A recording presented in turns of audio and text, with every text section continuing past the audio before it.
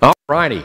Now, we are going to go through and we are going to continue in the book of Amos. Now, I know you all are thinking, wait a minute, you still haven't finished chapter 1 yet. I know you're thinking that. It's going to get a lot faster after chapter 1. Chapter 1 had a lot in it. It's really going to pick up, but I know you're wondering if we're going to get through it. We actually will start chapter 2 halfway through tonight. So just think we are progressing at a massive pace right now. Tonight we're going to be looking at more judgment on the Gentile nations. We're going to be looking at the Amorites and the Moabites tonight, because God did not show favoritism to any of them, but he had different reasons to call judgment on each of them. First, going to go through and look at Ammon. Now, their sin that he talked about was murder of the innocent, because they did some horrific things. If you go through and read it, it says in 13, starting off, it says, "Thus says the Lord, for 3 transgressions of the Ammonites and for 4, I will not revoke punishment, because they have ripped open pregnant women in Gilead, that they might enlarge their border. So I will kindle a fire in the wall of Reba, and it shall devour her strongholds, with shouting on the day of battle, with a tempest in the day of the whirlwind. And their king shall go into exile, he and his princes together, says the Lord." You know, that's a terrible sounding thing, to rip open pregnant women in Gilead. But that's what they did. Now, if you go back and think, wow, that sounds terrible.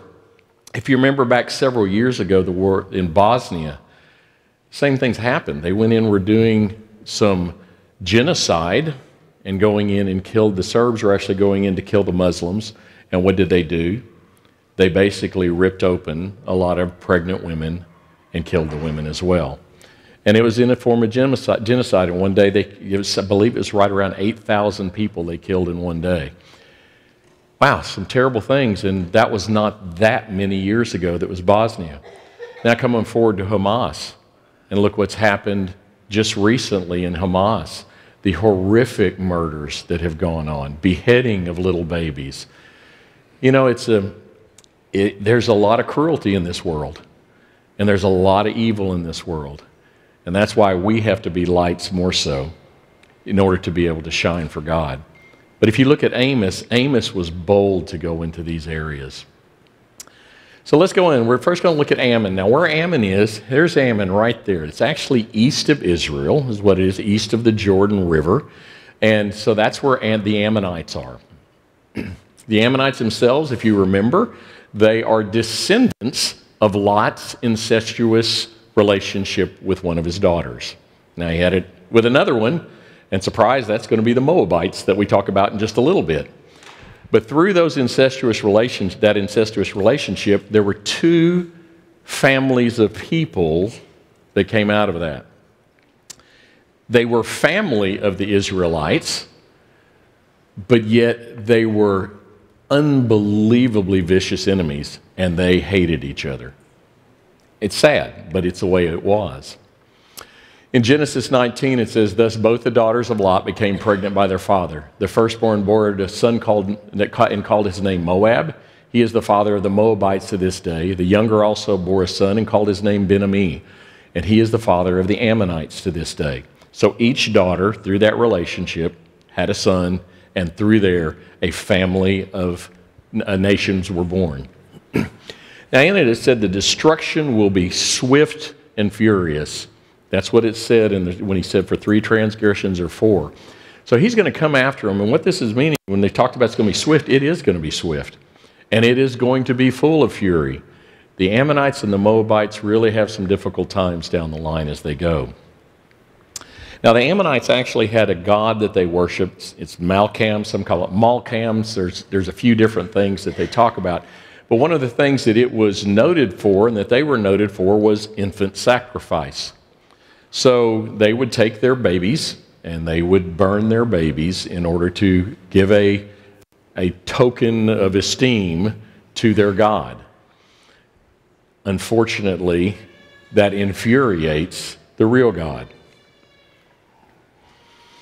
Their king shall go into captivity. Now, depending on who you read, where it talks about a lot of the people that I read, they think that when it says the king shall go into captivity, they were just not talking about the king of the Ammonites at that time. They were more talking about their God. This Malcolm is who they were talking about.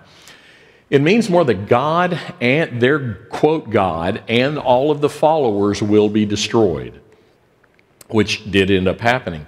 And it happened, as he said, because Tilgath-Pileser, the Assyrian king, comes in, and in one of the things that he says, it talks about the fact that Sanapu, the king of Ammon, paid tribute to this Assyrian king. And then you go and look later, 40 years later, Budialu of Ammon paid Sennacherib a tribute and actually kissed his feet. So these, quote, kings were taken off into exile, but again, a lot of the commentators really kind of believe that it, as much as anything, talked about their God being taken off, and then, of course, the country and the nations themselves being taken off. And their last stand seems to be against Judas of Maccabee. We don't have a lot of history of that exact last stand, but if you go to the book of Maccabees, which is not a, written book, but it is one that is used a lot in historical things. People will look at it. But if you look at that, that's where it seems that Judas Maccabeus was really the last stand that the Ammonites had. Now, the interesting thing is where Reba Ammon is actually Ammon, Jordan today. It's kind of in the same place. It's just east of the Jordan River there. But if you look there, that's where Ammon is. And that is actually the site of what it used to be, but is now Ammon, Jordan. Now, there's very little that's left. But in 1 Chronicles, it says, in the spring of the year, the time when the kings go out to battle, Joab led the army and ravaged the country of the Ammonites and came and besieged Reba. But David remained at Jerusalem, and Joab struck down Reba and overthrew it. There's a lot of history in Scripture that we look at when you go through and look at what the Ammonites were and who they were. A lot of things happened in Ammon. Today, again, in Ammon, if you go through and look at Ammon, Jordan, there's actually kind of an L-shaped hill that they call the Citadel. And this is the location where Reba actually was at that time during the period of when all of Amos was there. And it was actually the capital city of the Amorites at that time. Now, this is kind of what's left of it. There's a thing called the Temple of Hercules, and there was actually a 6,000-seat amphitheater that was there at the time. Now, majority of this has been destroyed. There isn't really a lot except for these remnants that were there. But this is actually all that is left. But if you go to Ammon, Jordan, you can actually see these kind of things at the Citadel. Now, the history of Reba. First off, it was a city that David's general Joab actually went in and successfully conquered. It's an interesting thing of what ended up happening, but this is there's a lot that happened in Reba, Ammon. Close to its walls, if you stop and think about it, do y'all remember the story of Bathsheba and David? Unfortunately, David, he sinned with Bathsheba. He got her pregnant. Her husband Uriah was off at a battle, and at this battle was at a point he ended up getting her pregnant. He called Uriah back, told Uriah, go in and you can spend the night with your wife. He wouldn't do it because a very noble man. He said, while my brothers are out fighting a war, how can I go in and enjoy pleasure with my wife while they are out in the field fighting? So he slept on the steps. He tried bringing him in to eat. David brought him in to eat with him, tried to get him drinking or he'd be drunk and go back, but he still didn't. So David plotted in order to be able to have him killed. Well, you'll see in this why there's actually someone who is quoted who has been at the walls of Reba looking down from some of the stuff, and you'll see why it was a pretty good place for David to send Uriah if he wanted him killed. The city had been torn down a lot, and then it was taken over by the Greek-speaking cities, and they changed the name to Philadelphia while it was under Greek rule. Now, after the Roman influence kind of subsided and went away after the times it came down, it ultimately was renamed Ammon, just literally in the memory of the ancient Ammonites, pardon me. But again, very little remains of that time. So this is a description where I talk about the thing with David. There's a gentleman named Dean. I'm not sure who he is specifically, but he was at the walls of Rabbah. And this is what he wrote. He said, "The massive walls, some of which remain in ruins, rise from I left the M off of from the precipitous sides of the cliff. I bent over them and looked sheer down about 300 feet into one wadi." I guess a wadi is a deep area. I don't know. I'm not familiar with that word. And 400 feet into the other. It did not wonder at its having occurred to King David that the leader of a charge against these ramparts would have met with certain, that's supposed to be death. Boy, I was typing too fast. Certain death, consequently assigning the position to Uriah. So here's this fortress that there's a 300-foot drop on one side, a 400-foot drop. And you stop and think that a story is about 10 feet tall. So you got like 40-foot drop off, 40-story drop off here and a 30-story drop off here. It's pretty easy for guys up top to pick off people down below. So you want somebody killed, put him at the front of the lines and everybody back off of him. He's a target for anybody and everybody. In 1 Samuel, another thing that happened to the Ammonites, there was a man named Nahash who was an Ammonite, and it says, "Then Nahash the Ammonite went up and besieged Jabesh-Gilead." Now, Jabesh-Gilead is an area that was part of the, if you remember the tribes, the Manasseh and Dan, and the half tribe of Manasseh and Dan, and I just drew a blank, are the other tribe that was in there. We'll have it in a minute. But they stayed on the east side of the Jordan, whereas actually everything had been promised on the west side. But they wanted to stay there because of the fertile fields for raising their cattle and livestock and things like this. So they stayed on the east side of the Jordan. Now that inherently put them at a little more risk because all of the other Israelites were west of the Jordan. So it put them in a little bit of a risk there, and there are a lot of people who did end up attacking them. Now, one of the things you have to look at, this was a time of warring people, because if you had a tribe of people and you attacked and you conquered, you expanded your area. It just was the nature of the game back then. They would go in and try and conquer surrounding areas in order to have a bigger area to rule.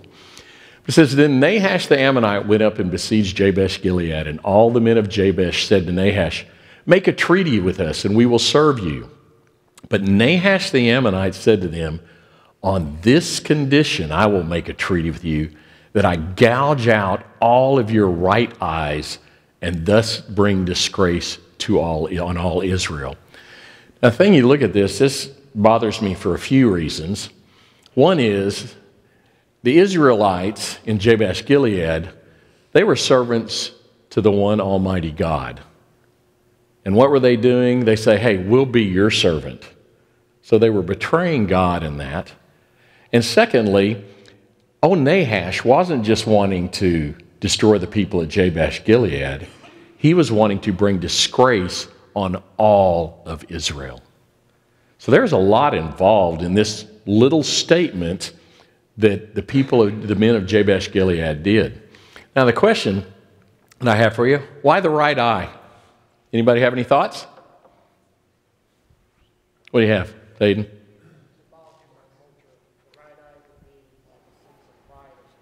It could be some culture. Right eye, the right eye was a sense of pride or something. Yep.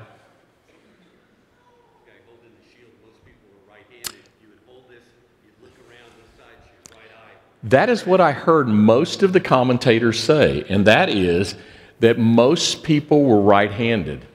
You fought with a shield.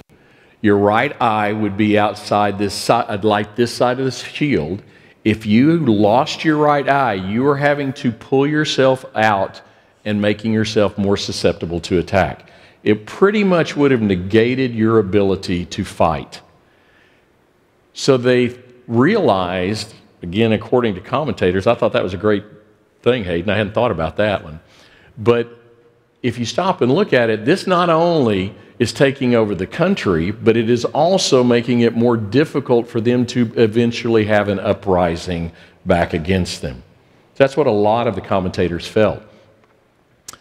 Now in 1 Samuel 11:5 through 7, when all of this came up, Saul had never been in a battle or done anything like this before. But if you go on and continue, it says, "Now behold, Saul was coming from the field behind the oxen, and Saul said, 'What is wrong with the people that they are weeping?'" Now this is again talking about Nahash and what he was going to do. "So they told him the news of the men of Jabesh." I said Jabesh, pardon me. "And the Spirit of God rushed upon Saul when he heard these words, and his anger was greatly kindled. He took a yoke of oxen and cut them in pieces and sent them throughout all the territory of Israel by the hand of messengers, saying, 'Whoever does not come after Saul and Samuel, so shall it be done to his oxen.'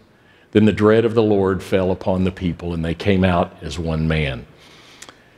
So here's Saul. He's out and about. He comes back in. Everybody's weeping and upset. And he says, "What's the deal?" And he said, "Well, Nahash is wanting to come gouge our right eyes out and take over Jabesh." But in 1 Samuel 11:8 and 9, it says, "When he mustered them at Bezek," talking about all of the people who came in after he had summoned them and said, "Whoever does not come, this will happen to your oxen just as well." So the people of Israel were 300,000 and the men of Judah 30,000. "And they said to the messengers who had come, they shall say to the men of Jabesh Gilead, 'Tomorrow, by the time the sun is hot, you shall have salvation.'" Now this was Saul's first battle that he did. He went in and they conquered them. He had 330,000 men who ended up coming. And the next day, Saul put the people in 3 companies, and they came in the midst of the camp in the morning watch and struck down the Ammonites until the heat of day. And those who survived were scattered so that no 2 of them were left together. I'd say Saul and the men wiped them out pretty good. They destroyed them a lot. If that sounds good, whatever. Now I'm going to kind of show you what happened here. If you stop and look at this, these are the different paths that happen. Right up here, there's the Jordan River. Again, you've got the tribes on the right and on the east side and the tribes on the west side. Right up there is where Jabesh Gilead is. Now here is actually where the Ammonites, where Nahash and all of them came from to go up, and were going to be taking over the city of Jabesh Gilead. Well, Saul was down in Gibeah. So he was kind of having to hook it to get up there because the people of the Ammonites were already up there. Now, one good thing the people of Jabesh Gilead did is they said, "Can you give us 7 days to think about this?" And for some reason, probably God, I would give credit to, but he said, "Sure, I'll give you 7 days." 7 days is a lot of time to be able to come in and pull people up. Plus, in Scripture, it says, we want to see if we can get enough people to come up and help us to fight you. I'm sorry, if I want to beat you, I'm going to come in when you're at your weakest. But he didn't. And so ends up, the Ammonites were all destroyed to where except they went off and no 2 of them were together. A lot of stuff went on with the Ammonites. So here's about David and Nahash. After this, the king of the Ammonites died. So apparently, this is later on down the line. Nahash apparently ended up, they were subservient to David, but apparently he was the king and they got along. Apparently they were good. It said, after this, the king of the Ammonites died, and Hanun, his son, reigned in his place. And David said, "I will deal loyally with Hanun, the son of Nahash, as his father dealt loyally with me."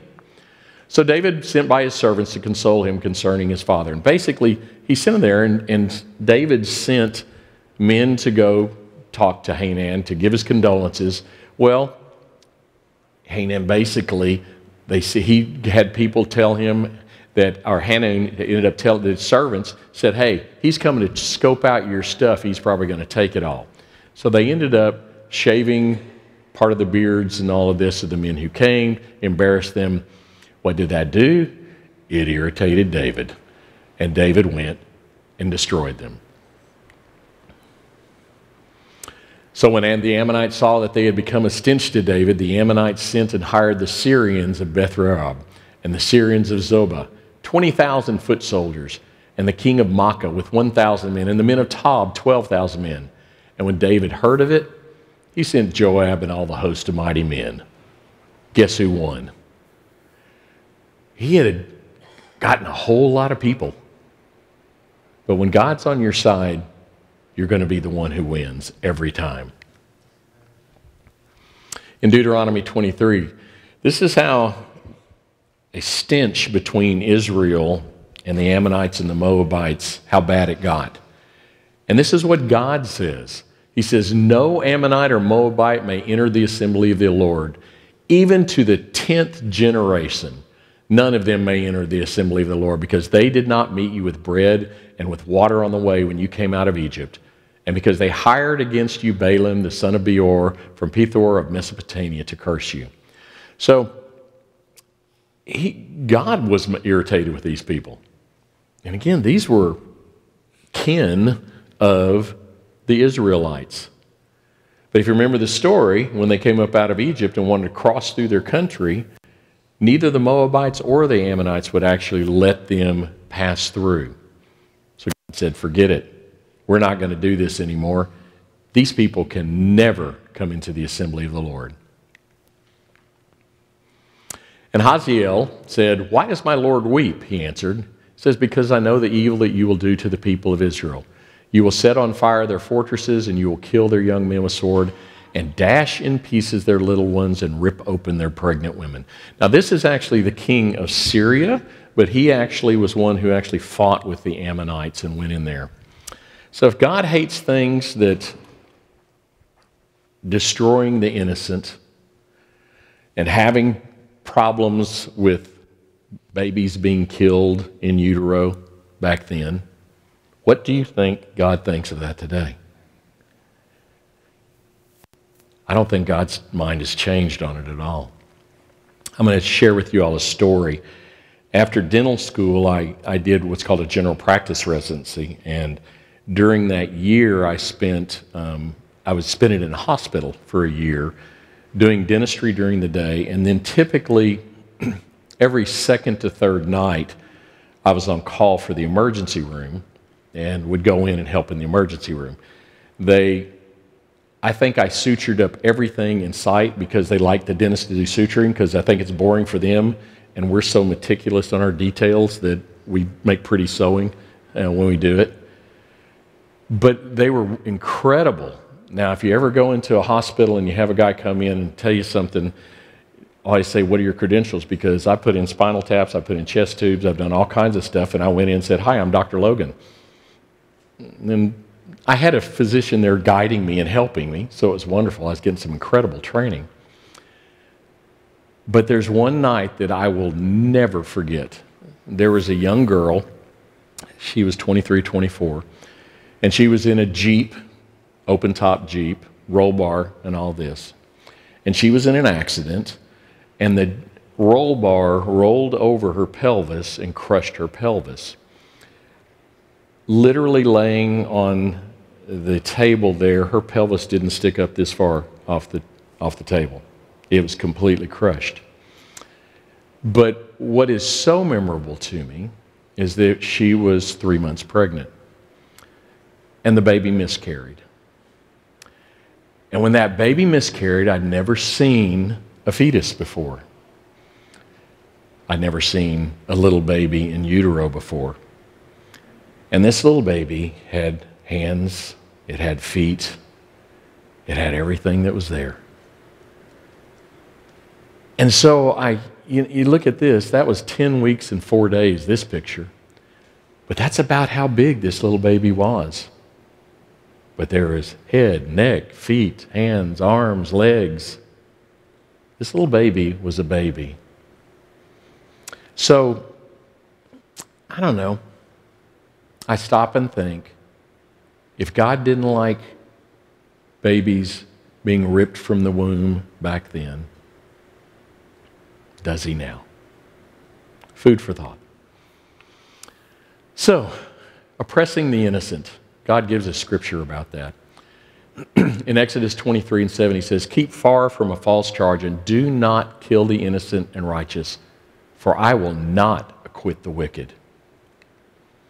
In Deuteronomy 27, it says, "Cursed be anyone who takes a bribe to shed blood, innocent blood," and all the people shall say, "Amen." Assisting the defenseless, it talks to us about that. In Psalm 15, it says, "Lord, who shall sojourn in your tent? Who shall dwell on your holy hill? He who walks blamelessly and does what is right. He who does not put out his money at interest and does not take a bribe against the innocent. He who does these things shall never be moved." In Jeremiah, it says, "If you do not oppress the sojourner, the fatherless, or the widow, or shed innocent blood in this place, and if you do not go after other gods to your own harm, then I will let you dwell in this place, the land that I gave of old to your fathers forever." You're getting a recurring thing. Take care of the innocent. So a few thoughts for today, if we stop and look at the Ammonites and how God was against them.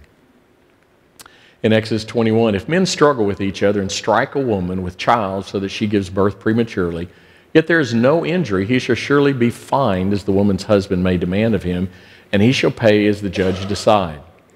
But if there is any further injury, you shall appoint as a penalty life for life, eye for eye, tooth for tooth, hand for hand, foot for foot." Do you think God took the caring and the injury of innocents serious? He did under the old covenant. You got a lady who's pregnant, the baby, something happens. Whatever happens to the baby, it happens to you. That's pretty stout. More thoughts for today. In Jeremiah, "Before I formed you in the womb, I knew you, and before you were born, I consecrated you. I have appointed you a prophet to the nations." Do you think God knows us? It says, "I formed you in the womb. I knew you." God knows us in the womb. If you look at Psalms, this is one I remember when my daughter Kinsey was born. She was the very first child we had.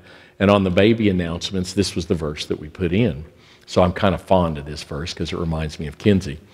But it says, you formed my inward parts. You wove me in my mother's womb. I will give thanks to you, for I am fearfully and wonderfully made. Wonderful are your works, and my soul knows it very well. My frame was not hidden from you when I was made in secret and skillfully wrought in the depths of the earth. God knit us together in our mother's womb. Wow. I love that.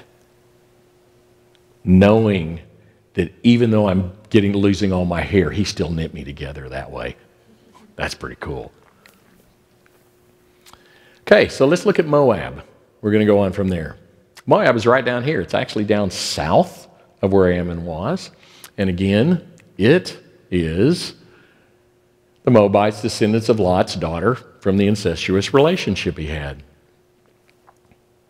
Ooh, I better hurry. It says, thus both the daughters, we talked about it, we read this early, but said he is the father of the Moabites today, talking about Moab. Let's kind of go through and say, okay, he was Lot's, and then sometimes it's easy to lose track of how this really came through. Let's kind of look at a little genealogy here. First off, you have Shem. Now, Shem, if you remember, was one of the sons of Noah. You had Shem, Ham, and Japheth. Yeah, that's it. And then you go on down, you have Arphaxad, Shelah, Eber, Peleg, Reu, Serug, Nahor, and then Terah. Now, Terah, who is there, had Abraham. Abraham then had his sons, Isaac, and you go down to Isaac, and you have Esau and Jacob. But Haran, who was one of Terah's sons, that was Lot.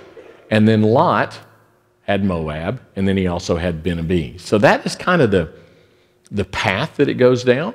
When you stop and look, okay, how does this genealogy work? This is the way that it came down. And because it's okay, it was Lot, Abraham's nephew, great. Well, where did all that come from? Well, this is how it came through. So to Moab, what was the problem? Theirs was for disrespect, injustice, and revenge. Went through and God said that he will have for 3 transgressions for a Moab, he will not revoke punishment because he burned to lime the bones of the king of Edom. Goes on in there and he said he'll send fire on Moab and the strongholds will be cut down and all of this. Now the interesting thing is, that's the Moabite stone. It's also called the Mesha Stele. This is a thing that was found in 1869, I think. Hold on, let me look and remember. It was 1868 in Dibon in Moab, which is about 20 miles east of the Jordan River. This was a stone, again, it wasn't found until 1868. Now, up until this time, there literally was nothing that anyone had ever found about the land of Moab. Many people didn't believe that Moab actually existed at one point. It is gone today, but it wasn't until this, the only thing that talked about Moab was actually Scripture. As we know, Scripture talks about it, it's real. So what ends up happening, they found this Moabite stone in 1868, and the Germans tried to go in and buy it, and the French ended up offering more money, and they didn't quite have it all out. It was actually found on accident. Well, it ends up that a lot of the migrant people in that area heard about this Mesha stone, or the Moabite stone, whichever you want to call it, and they decided that they were going to destroy this and take pieces. So what they did is they actually went in, lit a fire around it, put it on fire, threw water on it afterwards, and then broke it. It actually was about 4 feet high, 2 feet wide, and about 14 inches thick. So they broke it into pieces. Now, over time, they ultimately were able to get back together a good bit of it. It said, last I read, they found 669 of the 1,100 consonants that were there. But they could ultimately get a majority of what the writing had actually said. And this was by Mesha, the king of Moab. Lo and behold, the Moabites did exist.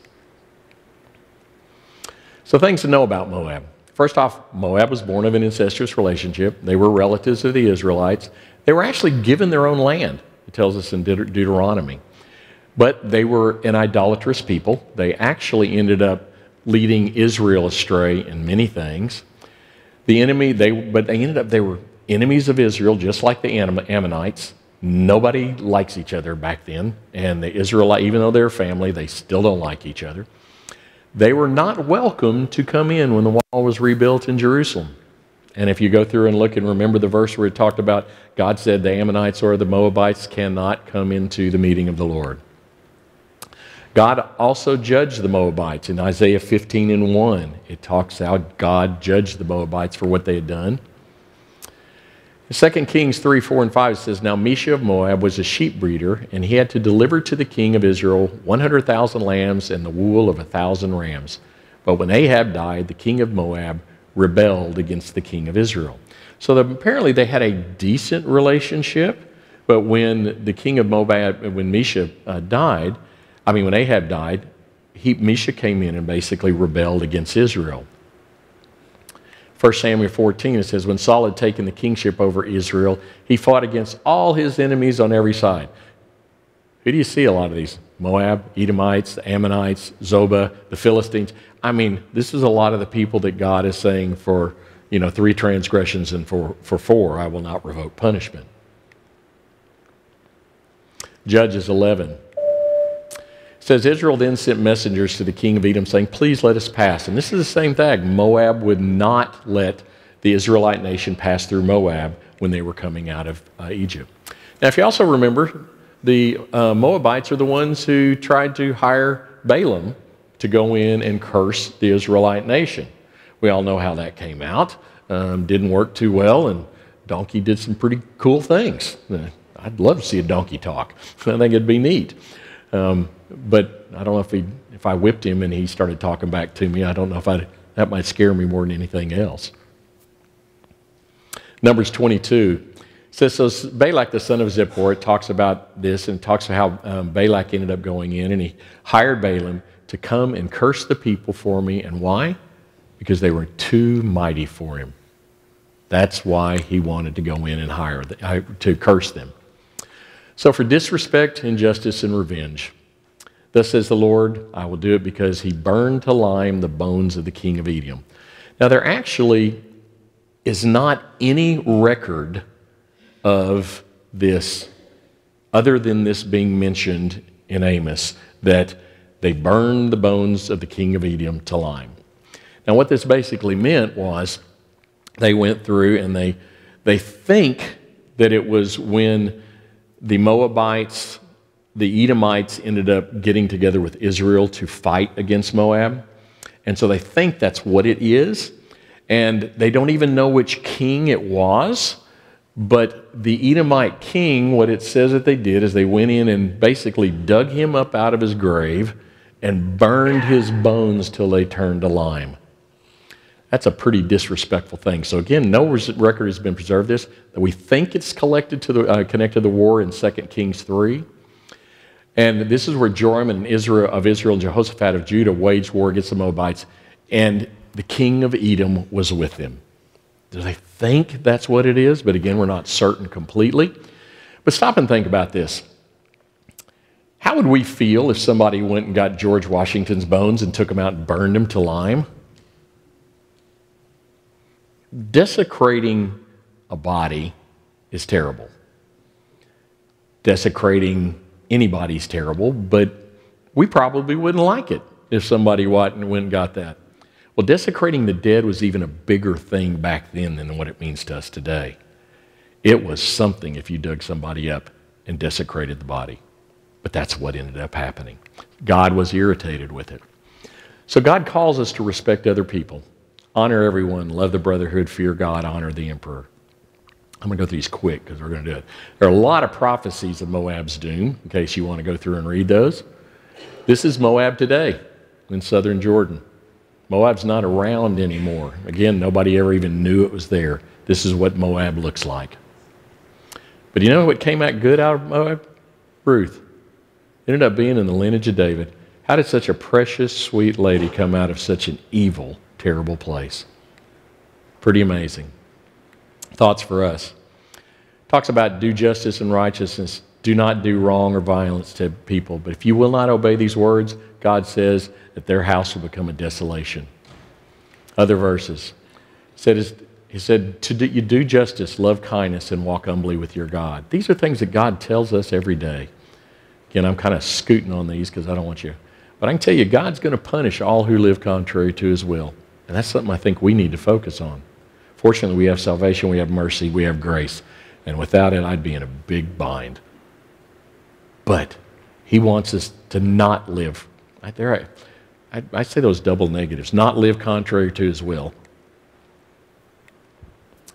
Thoughts for us in Galatians. For whatever one sows that he will also reap.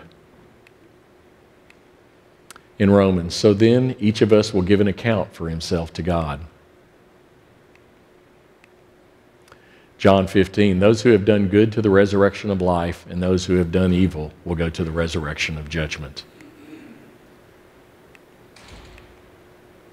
1 Corinthians 5, for we must all appear before the judgment seat of Christ, so that each one may receive what is due for him for what he has done in the body, whether good or evil. Ephesians, for we are his workmanship, created in Christ Jesus for good works. We must be doing the works of God. This is the work of God, that you must believe in him who has sent him.